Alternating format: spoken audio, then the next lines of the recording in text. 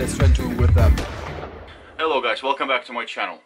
So, the new off-road DIY board mechanically is completed. The motor is on, the trucks are on, everything is ready. Even the custom-made carbon fiber, real carbon fiber deck is now complete. Now to the fun part of it is all the electronics, and this is what I want to talk to you about today. So what do you need as a minimum to complete any DIY electric skateboard electronics wise? Parts and tools. Let's take a look guys, and if you're interested you can follow my recipe and hopefully we'll have ourselves an awesome, fast and reliable DIY board. So guys, what you see in front of you are the parts that you will need to complete electronics on any DIY electric skateboard. Batteries. I'm going for Lipo Batteries in this instance. Full review of this battery is available on my channel. You will need the VESC or the controller, speed controller for your board. In my instance, this will be the Dual 616 Plus by FlipSky. You will also need a switching mechanism. Because this is a Plus, it comes with it already pre-built and is as simple as plugging it and turn it on and off. This is quite cool. If you don't want to use something fancy like this, you can buy a separate anti-spark switching element, which is like a board with a button. They're quite simple, quite large, about $50. It's up to you. Well, you will also require some cables, because I'm going to run my board at 65 amp per motor. I've decided to go for 10 gauge silicone high temperature cables. You will also need series connectors. Because I'm going to use 2 Lipo batteries, I decided not to fiddle around with making one, which you can do if you want. I just bought an adapter straight away, it's quite cheap. You will also require a remote. It's up to you what you're going to use. I haven't decided yet. I might go for the Inertian X Mini or Mini X, Nano X. Yeah, that's it, that's the one. Or for just a simple mini controller, Chinese made. I've used this before, quite reliable, why not? Out of electronics, you will also need, or out of the components I would say, you also need some connectors. Because I'm going to be running 50 volt or 12S, I'm going for XT90s. I've got a bag of connectors here. I do prefer using the anti-spark connectors. Those are the ones with that green line on them, because I just don't want something to go bang on me. They're not much more expensive, so why not to use them? So out of the components really, obviously besides the motors that's already installed on my board, that's all you're gonna need. This interesting little tool here, you don't have to get it, but I want to use it. This is the Turnigy watt meter and power analyzer, which is rated to 180 amp. It's gonna go in line on the cable that will be delivering the power to my board, and it's going to be a live constant reading of the amps, voltage and everything else. So yeah, it's quite cool. You don't have to, but I'm just curious, I want to try it. Again, these bits here you don't have to, but this is the low voltage sound alarms. They do plug in onto the balance cable on the Lipo batteries when you're running the board, and they will sound really loudly if your battery would go lower than 3.8 volt, which is quite nice. Out of tools, obviously you will need a soldering iron. This one here I'm using is 80 watt. Anything smaller is going to be not that good, especially if we're working with XT90 and cables the size of 12 or 10 gauge. I'd also use the butane soldering iron once in a while. They're really nice to solder the straight gold banana or bullet connectors. These are required to connect the VESC to the motors. I'll show you guys later in my future videos the best and easiest way to actually solder this on. It's quite simple when you follow the procedure. Quite important obviously to have a good quality balanced charger for your Lipo batteries, and also to get an adapter that actually fits the battery you're using. The Lipos I've got, they got XT90 charging adapter, which is quite cool, and I bought one of these leads. They're quite cheap, about $4. Why not? Again, you don't have to, but this is not my first build, and I always find it frustrating when you're trying to solder on the XT90 connectors, and they always fall over, and you're trying to use like grips or spanners, whatever, not just to hold them in place when you're soldering. So I bought myself one of these handy little tools to keep all the connectors in place. It's quite heavy, so it's intact and doesn't move when you solder. I've got a full review of this tool on my channel. Take a look if you're interested.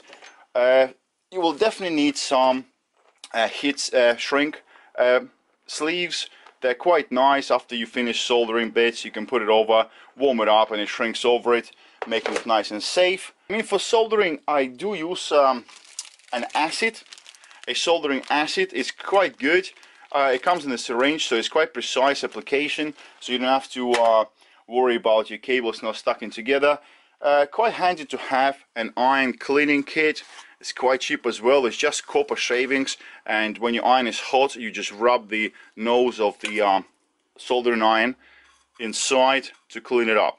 That makes the soldering much easier. And this is it. Most importantly, you need some patience and time and passion to this hobby. So you sit down and do what you gotta do. And I think, man, I do look like a homeless person, don't I?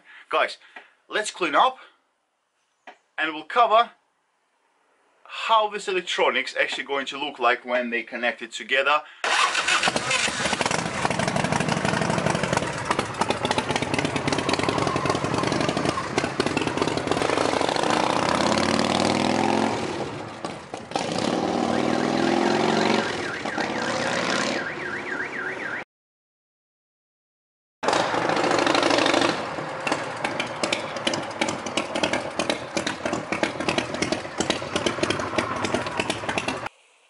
Much better.